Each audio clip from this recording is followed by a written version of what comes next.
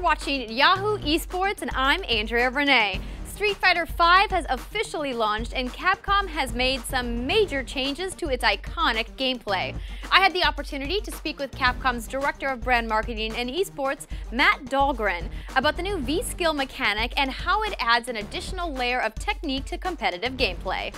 You obviously have this giant new mechanic in Street Fighter V, the V-trigger, V-assault, V-reversal. Yep. How is that going to affect the pro scene, do you think? Have you guys seen anything, any trends in your playtest with the pro players that you guys work with? We're really excited about the variable system, and what's cool about it is it brings out the unique play style of every single character that's joining the cast. V-skill is all about adding extra levels of utility to characters, so it could be like a new movement option, or a different jump arc, or a parry.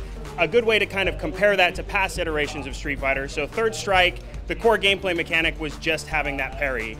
That parry is now built in as the V-skill for Ryu and Ryu alone. If you put that into that context, every character joining the game has this deep system that's built into it. So once the pro players get their hands on that and find out basically how to use all of these tools to their disposal, they're going to come up with some pretty impactful stuff. So we're very excited to see the competitive scene rally around the product. I'm sure they're going to come up with a lot of amazing tactics. Capcom Pro Tour is going to be awesome to watch. I'm super excited about the V-trigger because it is a special move that I feel like I can master quickly. Yeah. But some people might look at that as a dumbing down of like the very high technical skill you need to be, a pro level player in Street Fighter. What do you have to say about that? So striking that balance between making a game that's inviting to new players as well as maintaining that complexity to take care of our hardcore fans is one of the biggest debates we have internally.